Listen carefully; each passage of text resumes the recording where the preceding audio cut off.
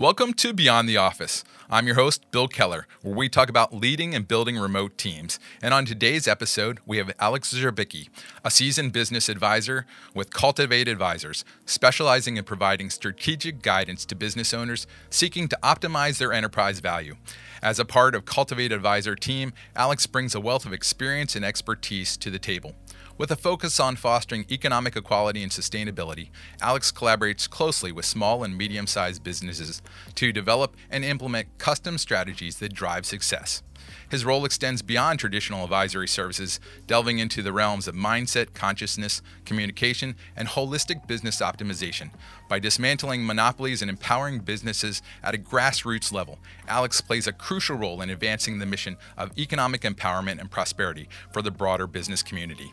It's great to have you on the show, Alex. Likewise. I'm very happy to be here. Been a long time. Happy to catch up too. Yeah, it's been too long, actually. Alex actually came to visit me in Colombia one time. I think it was last year, and he got to explore with his now wife. So hopefully everything's going well. I think you moved and you're living in Texas now. Where are you? Are you in Dallas or are you in Austin? I'm in Fort Worth, just outside of Dallas. My wife and I, our 1-year anniversary is on Monday. So we're coming up on exactly 1 year of marriage. We visited you shortly before. We actually were there for her birthday in 2022, and very gracious host. We still talk about that trip all the time. Well, it's great to have you here. So I know you're doing lots of stuff and you're always incredibly busy. I know you have a full slate of clients, but just curious, how did you get into consulting and what began this journey for you? Yeah, I was trained in college in finance. I thought I wanted to be a Wolf of Wall Street type, go trade on the floor and make millions and fly helicopters and whatnot. But I started in investment banking and realized very quickly that I didn't like the monotony. I didn't like the folks I was serving. Moved over to private equity. A lot of similar feedback there. Private equity spun out into franchising for me. The company that I was working for became a franchisor. And that was the first time that I was introduced to small business. I had only been concerned with, big portfolios, large institutions, and the small business owner, the entrepreneur, really captivated my interest. And I found some role models in modeling and selling franchises for this franchisor. And over time, that morphed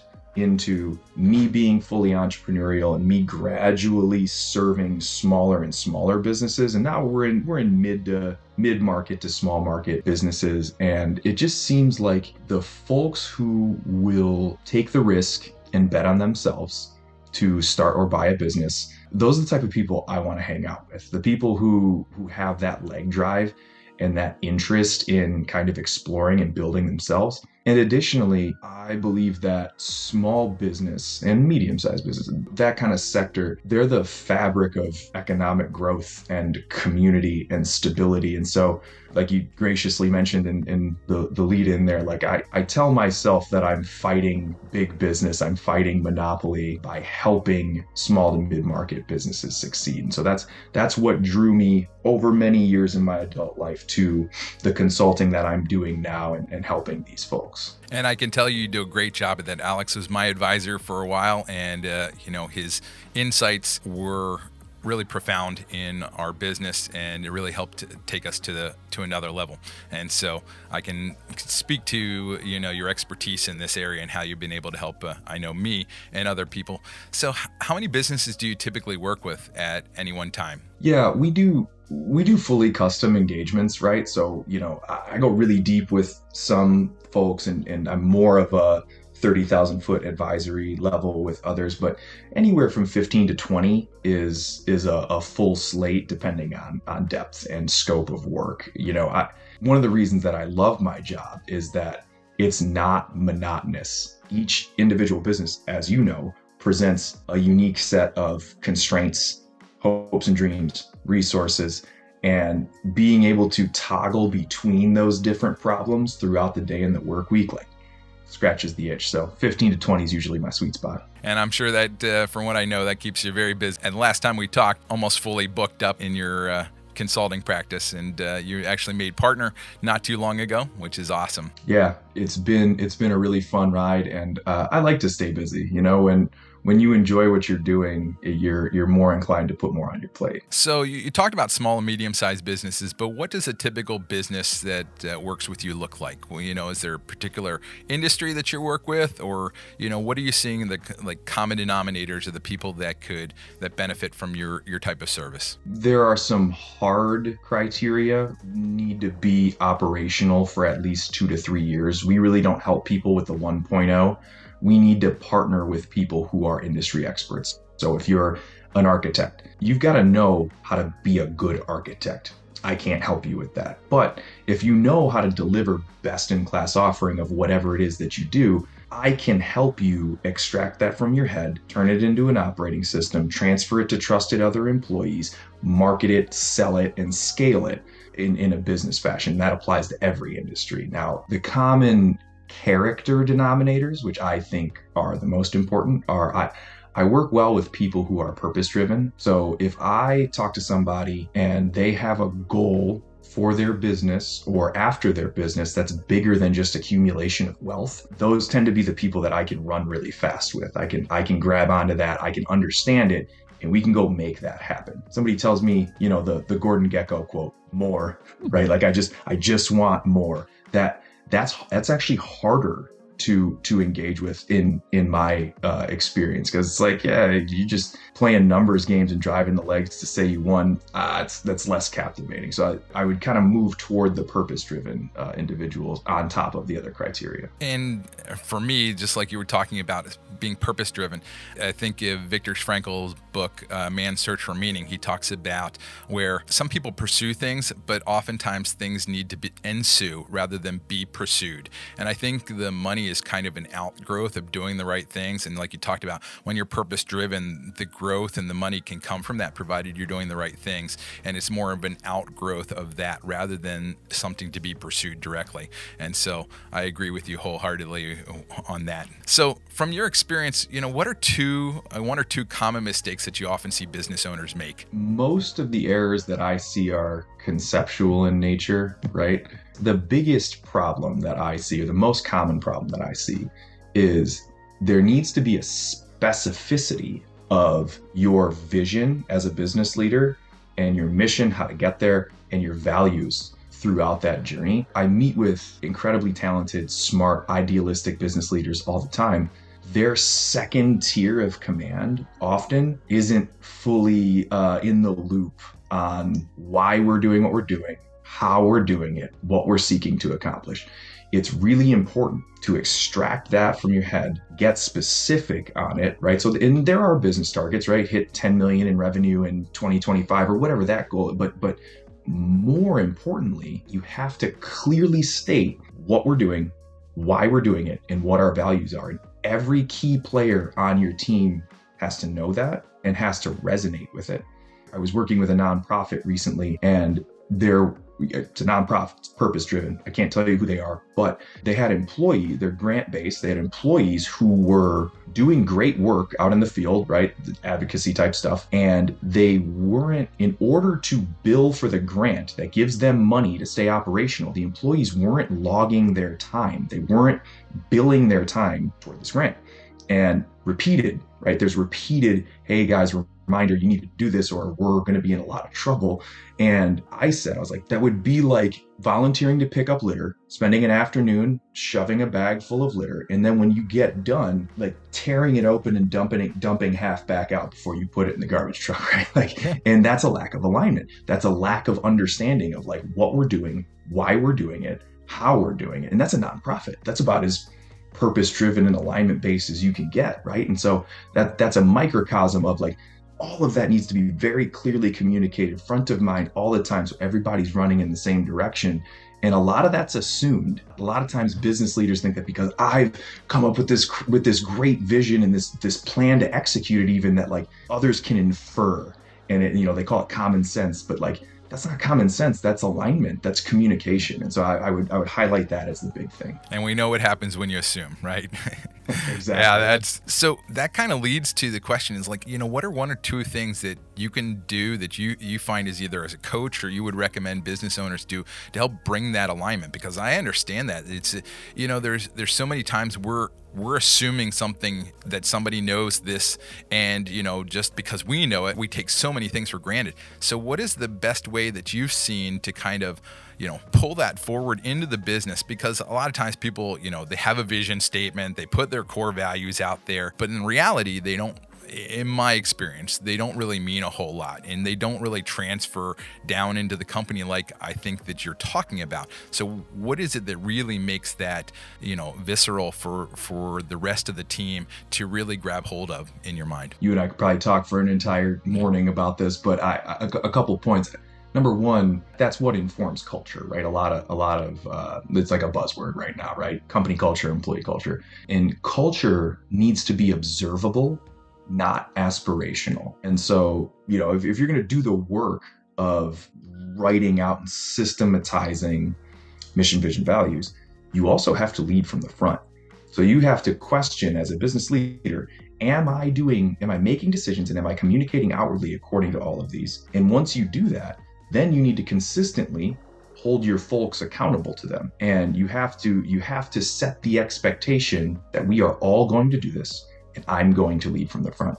The second thing, and I'm going to shamelessly plug you and what you do here, all new people into the organization, among other things, have to be filtered through that. They don't have to perfectly align and share every single value personally and professionally, but they have to have some sort of common ground and alignment and buy-in to what that mission, vision, and value set are. And you do a great job of that. That was what I was going to say. I appreciate that. Kind of leading into that, I heard something, I think it was actually last night, what are the explicit messages and what are the implicit messages that you're sending? And, an example of that might be, if you're at home and your mom says, hey, you need to eat your vegetables, and she tells you that every day, and that's an explicit message, and then at night, you wake up in the middle of the night and you see her eating, chocolate ice cream, that's an implicit message. And, and if they're not in alignment, what's going to be more powerful? We often have I think, go back to the vision statements that you're talking about, is it making sure that the explicit messages, your visions and mission, they're written down, they're clear, but then what are you, when you're leading from the front, like you talked about, how are you making that real to the team? So they're seeing it every day and saying, okay, there is alignment, there's congruency here. And, that can be difficult when you're faced with all the challenges of business and you're going, okay, how do I really live this out? But I think that's great advice. Yeah, I'd actually love to elaborate on that just really quickly. Number one, with the kid, eat your vegetables, the kid's always going to ask why. There isn't alignment on the goal set there. And then if you see mom shoveling ice cream at 10 p.m., we got to know mom's goal too. They might have different goals, and you could say that to the kid. But the most important piece beyond that goal alignment is nobody's perfect. Everybody's going to make mistakes. Everybody's going to have moments of poor judgment. And too often, CEOs and business leaders don't admit when they have those. So if a CEO makes a decision that, they reflect themselves on, perhaps I should have done that differently, or I had to compromise this value for this thing, you have to transparently communicate that. You have to say, hey, my bad. Or like the mom eating ice cream, like, you know what? I had a tough day, and I son or daughter, this is what happens when you fold a little bit, and like, I'm going to try to be better, but I fell off plan. I'm not perfect. I'm going to try to work past that. There's like this ruse that business leaders often have to put on, like, I'm never wrong and everybody has to be holy. Like, the way that you create confidence and trust is by admitting when you're wrong and then pursuing what you think to be right. And so that's part of leading from the front. But I think that takes a lot of power and confidence to admit when you're wrong, because if you can't admit you're wrong, you're probably not powerful. And I think this goes to a concept that I've talked with my team quite a bit before about the difference between role and identity. And oftentimes we might not perform well in our role, but that should not affect who we are as individuals. We really need to be what I call an I-10, with infinite value, even though we might be sucking at our role at the moment, but too many times we conflate the role and identity, and we can't admit when we're wrong, because what would that mean about me? And so I think that that's really important for business owners, and it's really difficult because, as you know, this mental game as far as being able to stay in the right mental framework, most of the time, so that you can act and do the things that you need to do on a daily basis for the business. So for sure. I couldn't agree more. Well said. Thanks. So this might be actually what you talked about in the previous question, but I'm curious, what are the biggest challenges you're currently seeing business owners face? Well, what's one thing that you hear often and you try to solve, right? You can't find good employees, can't find anybody who wants to work, can't find reliable team members or executives or whoever, right? And find is only half of the equation. There is a kind of a reciprocal balance in that you need to find certain things in a team member or whoever, executive, vendor, doesn't matter, in a person, and you need to be able to cultivate, pun intended, cultivate certain things within them, right? If you can't find them, you got to make them. And if you can't make them, you got to find them. But usually the answer is somewhere in the middle. You have to know what you have to find in a person, and then what you have to cultivate or make or grow within that person. And I don't think most hiring departments are incredibly clear on that. They're clear on the function of the job and the compensation package and, the office pizza parties and all the other stuff that they try to kind of propagate. And I question some of the critical analysis that goes into those processes for folks. So do you think that's really, when I look at an HR department, because again, maybe there's not alignment there with what their job really is? They often see as, it's my job to bring in the right person, but what the right person really is different to them, because the right person is the person who has the qualifications and that we think we need. But there's some of these extra things that are difficult to going as, well, what do we need to cultivate? So what is our portion of that? We're trying to find the right person as opposed to being the right person kind of in a relationship.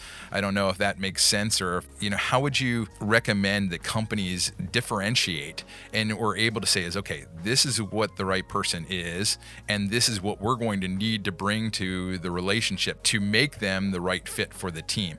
Is there a way that you can, any guidance that you can give us there? Sure. The most obvious guidance is mission, vision, and values clearly communicated helps.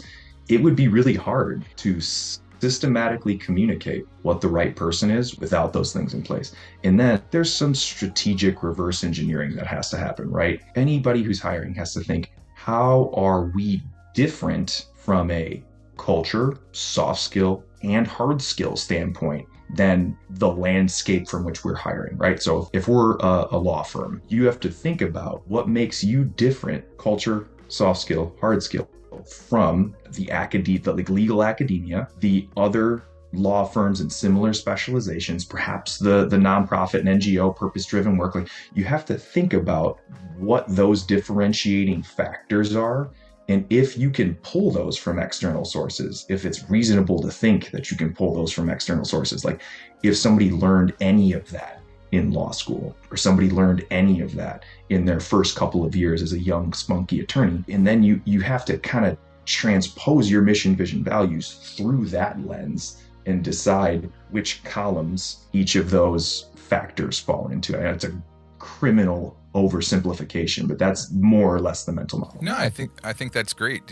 Basically kind of going through what are your differentiators in the company. What I heard you saying is go through the differentiators in your company, and you say is, okay, somebody could foreseeably basically have had this experience, and we could go out into the marketplace and find it. For these differentiators, they're unique to our company, and we're going to have to train or focus to help them to learn these particular things so that they can perform well in the organization. That's what I heard you saying. And so that oftentimes I think you said is we often think we're going to go out into the marketplace and we're going to find everything, that's on our list. And the reality is that's probably just not going to happen because we're not really clear on, where those qualities come from and if they can even be found in the marketplace. Exactly. And I would add one more wrinkle to that is how are we going to filter and evaluate for all of this stuff, right?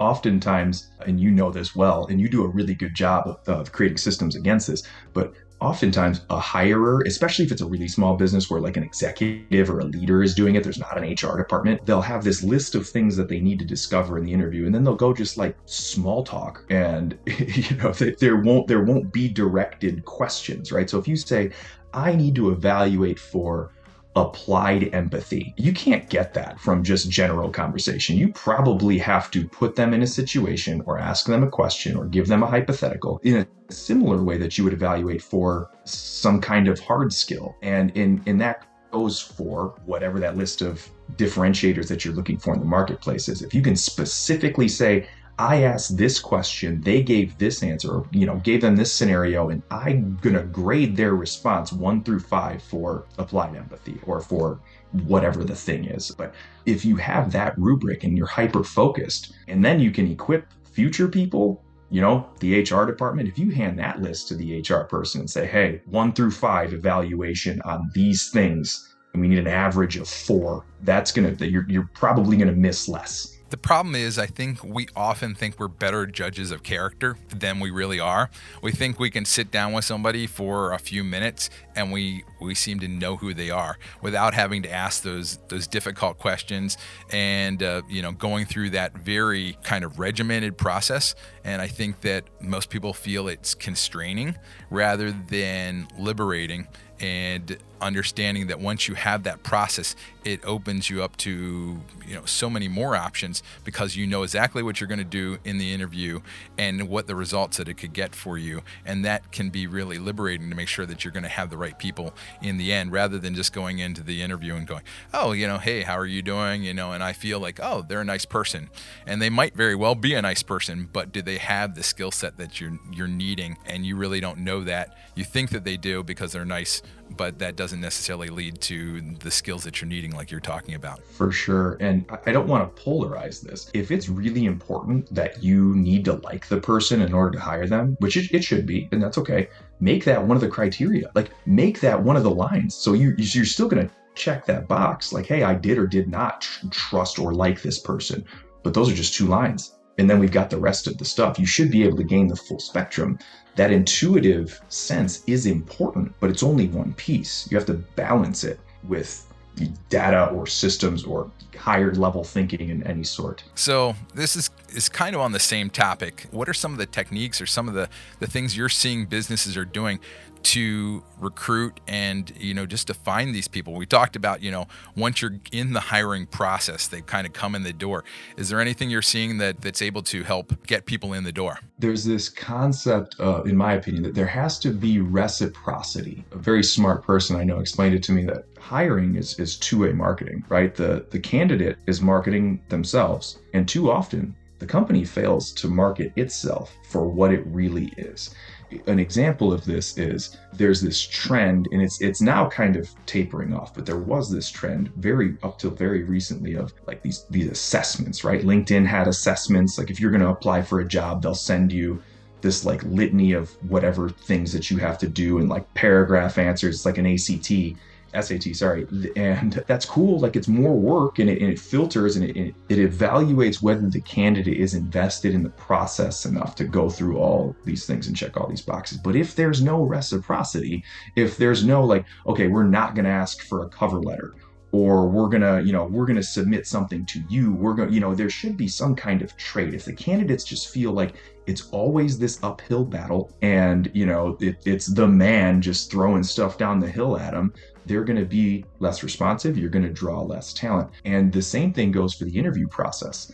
There's this notion that like the interview processes keep getting longer and longer, right? Like I remember when I came out of college and I was interviewing for like large companies and large institutions, it was like we do like 4 hours, like a super day, 1 day though, and then we'd be done. When I have several clients that'll do 5, 6, 7 separate interviews, right? You're taking time off of work and time out of your day to do these interviews.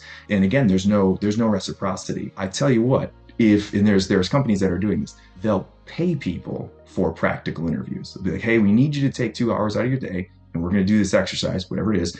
And like, it's not a ton of money, but it's like, we'll give you $20 for that, $25, whatever the thing is. And even though it's a nominal sum of money, they're not going to go out and like recompensate themselves for the work they missed, they're gonna be like, whoa, I want to work for that company. Like that company has brand equity as an employer now because they have this reputation for treating people fairly. What a concept. So I would advise companies to do that type of thing. And it's something that we've done for our staffing company because oftentimes we've, had to take a very long test. And I'm like, I don't necessarily know that I would want to do that. If I wouldn't want to do it, why would I want anybody else to do it? I mean, you're going through multiple interviews, you're going to take this test, or you're basically spending time. We're asking them, hey, can you design this for us? And we're not going to use their work, to resell. It is something that I would be like, why should I spend the time to do this? Are they going to benefit off of me for basically not paying me?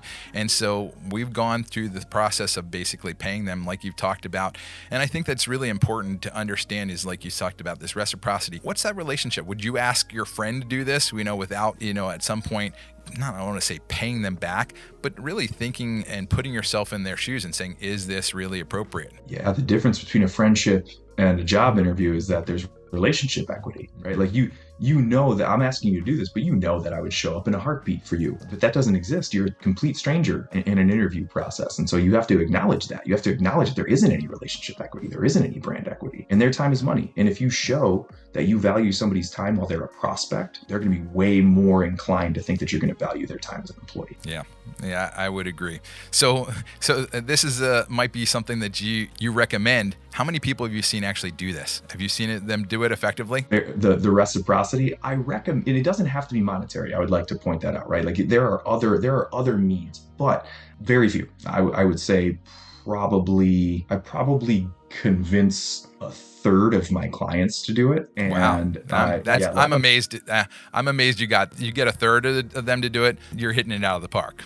I'm pretty persuasive, but I actually didn't know that you were doing this. I should have figured, given everything that I know about who you are as a person, but it's great that y'all are doing this. So kind of moving on here, with where we're headed in the world, there's been this debate, hybrid, in the office, total remote.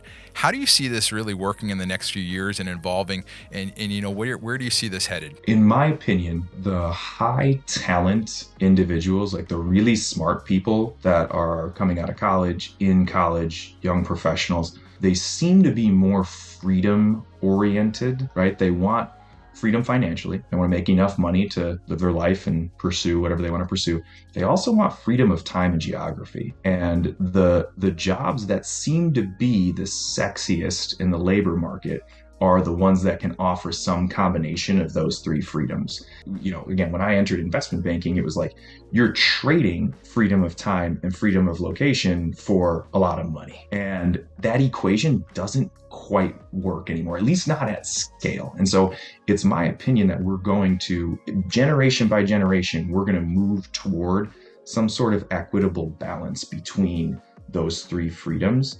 And, kind of positioning remote employees, overseas employees, the folks that you work with and employ and match, like they are able to gain market share in the labor force right now due to all of the alignment issues that we talked about prior, right? So if a company cannot figure out how to create alignment in an office, they have no shot of doing it in a remote capacity. But the other side of that coin is, if you can figure out how to create specific alignment, you don't need your people in office. And so I think we're going to see this great filtering over time toward those types of trends. And it's one of the things that I've told many people over the years is with remote staffing. I'm not saying take all your people and move them overseas. Absolutely not. But what I'm telling you is test, because this can actually be a great training ground for most people to, like you said, how do we build alignment with a remote team? So we can do it 10,000 miles away, overseas, cross-culturally. We can do that, locally and in our office. But there's a lot less, I think, risk, if you have one or two people overseas as opposed to, a whole office that you can't bring alignment to. So I appreciate that answer, But one of the things that I'm really curious about is the growth aspect. How do we get the people that are remote to continue to grow? I think that's one of the benefits that we have being in office. There's lots of things that you see that you don't necessarily are structured. It's not necessarily we have a training all the time, but we're seeing the person next to us and we're picking up a lot from them that is, just built into the process of being in proximity. Do you have some thoughts? How can we go about making sure that the remote or hybrid employees are really gaining the knowledge and experience they're needing to make sure that while they might be able to do the job that they have today, it's not really, where they're going to need to be 5 years from now? That's my real fear about the total remote. A couple of things there. Number one, if you're an employer or a business leader, there has to be some sense of stewardship. You're in some capacity, you are responsible for the people who report to you, the people whose paychecks you sign, because you're representing part of their career and part of their life, right? Most people spend more time working during their life than they do anything else other than maybe sleep, hopefully. If you're not aware of that, insofar as you can walk out the path for them, and this comes with humility too. You don't need to, if you're running a restaurant in a suburb somewhere, you don't need to think that everybody you hire is going to be a lifer. But because of that doesn't mean you neglect what they should gain from this job, right? If I'm running a restaurant, for instance, I'm sitting down with a young kid who's going to come be a server, and I'm saying, what do you want to gain out of this, right? Do you want to work on your communication? Do you want to gain management experience? Do you want to gain supply chain experience? Do you want to know the logistics of operating a restaurant? Like, what's interesting about this to you? And if they say in the job interview, like, I'm just showing up for a paycheck, I don't care, I'm not hiring him. And so there has to be some element of that, right? Honest disclosure and path creation by the business leader. And then the other thing, I want to go back to the in-office versus remote growth. How does one grow? Even if you have that path creation and that target, right? So if you align on that target and the desired outcomes of both the employee and the business, the thing that facilitates growth conceptually is feedback. And if you're siloed, you have longer and less reliable feedback loops. So if you align on the goal and the desired outcomes, and then you can institute accurate, beneficial, and regular feedback loops for culture, hard skill, soft skill for that employee, you're gonna get everybody gradually running in the right direction. That's awesome advice. I love that. So with the rise of technologies like ChatGPT, how do you see AI being integrated into business models of the small and medium-sized businesses that you work with? Yeah, I forget who said it, but somebody gave me a really good metaphor the other day. When calculators came out, math teachers were like, what are we going to do in class? These kids are going to be crippled. This thing does everything. And then what happened? We now have 8th graders that know advanced mathematical theory because they don't have to waste their time memorizing arithmetic. I think AI, in a way, is represented in like that, right? It's going to get rid of or exacerbate some of the low skill, high time work. It's going to gather data quicker than we can as humans.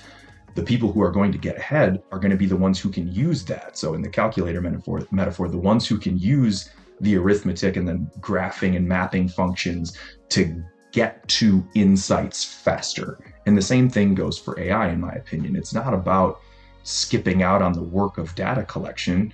It's about using that to allow yourself to move faster or, get better feedback quicker, whatever that thing might be. And I'd also like to point out that you've probably seen this. If you scroll through LinkedIn or anywhere else, you can tell what blog posts or what job descriptions were written by generative AI, right? Like, because they sound vanilla and washed out because somebody lazy was just like, write me a job description for a plumber. And it's just like this, you know what I'm saying? And so I encourage people to use it, lean into it as a differentiator. And if you rely on it as a crutch, you'll get washed out like the folks who think times tables are impressive still. Cool.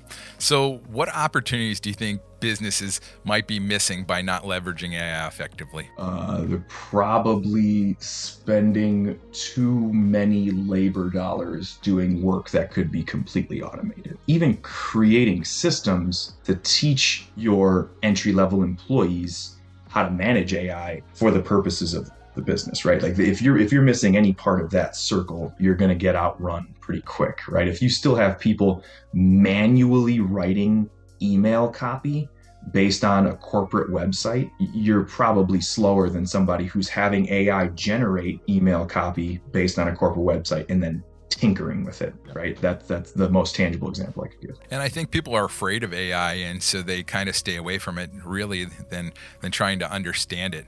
And like you said, sometimes you see these posts and you say, oh, that's been generated. But, what I really feel is like you said, it is a tool, and how can I make things even better? And you're going to have to put in a little bit more work. You're going to have to give it some differentiators in the text that you're going to have to be the one who's going to have to give it. So if you're relying it solely on AI, I really see it as this kind of almost like cyborg model.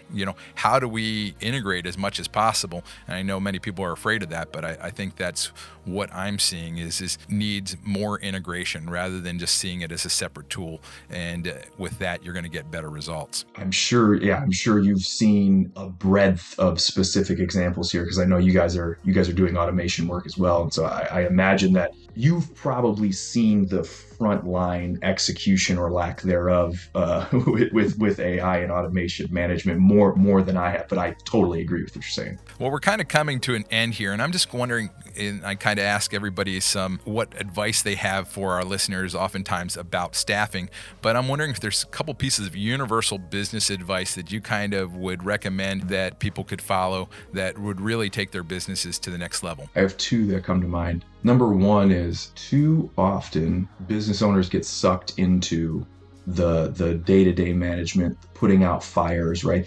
They'll come out of the crow's nest and start rowing the boat. And that's important, and you have to do it sometimes. But I encourage owners to think about it in terms of there's tasks that are important and urgent, right? Like solving a customer service issue or an HR problem or whatever the thing is, fixing equipment. And then there's things that are important but not urgent, like making your mission, vision, values, making your statement, or making your long-term strategy for hiring and path development. Those are incredibly important, but they don't have a deadline on them. And those are the things that get pushed. And so my first piece of advice is calendar that time, whatever it is, an hour a week, 3 hours a week, 5 hours a week, wherever you can fit it in, maybe 1-2 hour session every 2 weeks. Calendar that time, because if you don't put that in your calendar and you don't stick to it, you will not do it. That's the stuff that gets pushed to next quarter and next quarter and next quarter. And that's usually the biggest game changer when I work with people, is that I'm the accountability, right? So they set an appointment with me, and every week or every 2 weeks, we're doing important, not urgent stuff. But if you don't have me, if you don't have somebody like that, you've got to create that structure yourself, or you're going to just spin your wheels. And the second thing is, and again, another kind of plug for you, is delegate low cost functions. For instance, bookkeeping. It's incredibly important. I have immense respect for bookkeepers. But if you compare the cost and wages or whatever of a bookkeeper versus the value that an owner could bring to the business by offloading all of that time, it's a no-brainer. And too often we have business owners who, oh, I can do that, therefore I will. Don't do that. Figure out a way to gradually peel low-cost functions off of yourself as a business leader or a business owner. Remote staffing is a great way to do that. It's not the only way, but that's I would recommend strategically pursuing that. Awesome. I think, like you talked about in your first principle, it's the tyranny of the urgent.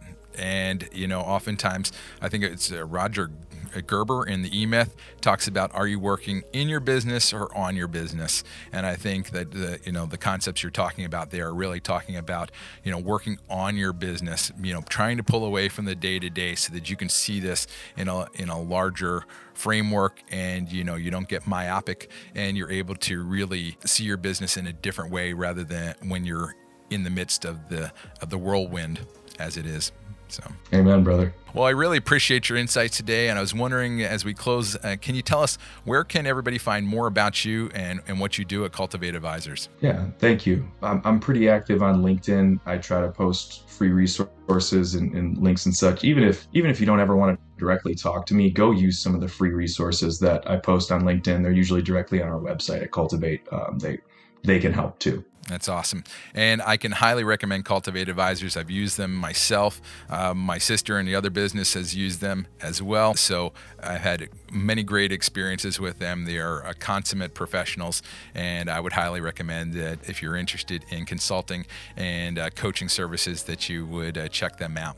So thank you so much, Alex. Really appreciate your time today. Hope you have a great rest of the day. Thank you for joining us here on Beyond the Office, and we look forward to seeing you next time. So if you'd like to learn more about remote staffing, feel free to message us for our free guide, The 7 Deadly Sins of Remote Staffing, and how to make sure that you don't commit them and you're successful in your remote hiring journey.